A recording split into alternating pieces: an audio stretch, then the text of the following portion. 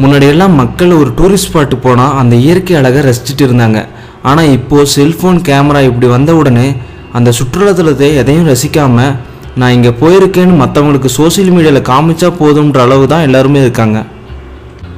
இதுலேயும் சிலர் ஒரு படி மேலே போய் டீ சாப்பிட்றது, டிஃபன் சாப்பிட்றது எல்லாத்தையும் செல்ஃபி எடுத்து சோசியல் மீடியாவில் அப்லோட் பண்ணிட்டு வராங்க. ஆனால் சமீப காலங்களில் எடுக்கப்படும் செல்ஃபிகள் சமுதாயத்திற்கே அச்சுறுத்தல் ஏற்படுற விதமாக இருக்குது. ரோட்டில் ஏதாவது ஆக்சிடென்ட் நடந்தால் அந்த நபருக்கு உதவி செய்யாமல் தங்களோட ஃபோனில் செல்ஃபி எடுக்கிறதையும் வீடியோ எடுக்கிறதையும் மக்கள் ஒரு கலாச்சாரமாகவே மாற்றிட்டு வராங்க. நாம் இது மூலமாக எவ்வளோ மோசமானவங்களாம் நடந்துக்கிறோம்னு கூட தெரியாமல் இதை செஞ்சுட்டு வர்றாங்க. நாம் விபத்தப்போ ஃபோட்டோ எடுக்கிற அதே நேரத்தில் அந்த உயிரை காப்பாற்ற முயற்சி செய்யலாம். இதுக்கெல்லாம் ஒரு பதிலடி கொடுக்கும் விதமாக ஒரு போலீஸ் இந்த செயல் மக்கள் மத்தியில் பாராட்ட பெற்றிருக்கு.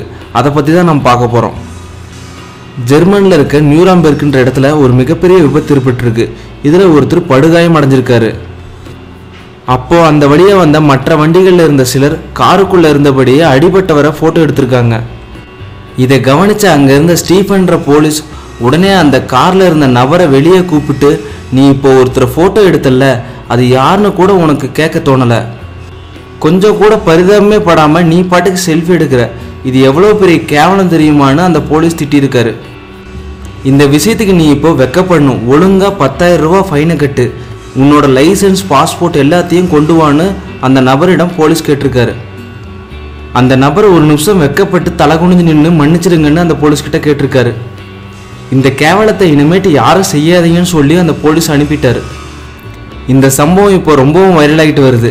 இதுக்கப்புறம் பேசின ஸ்டீஃபன், நீங்கள் எடுக்கும் ஃபோட்டோ எந்த லாபமும் இல்லை, இந்த மாதிரி விபத்துகளில் யாராவது அடிபட்டா முதல்ல அவங்களுக்கு உதவி செய்ய பாருங்க ப்ளீஸ்னு சொல்லியிருக்காரு.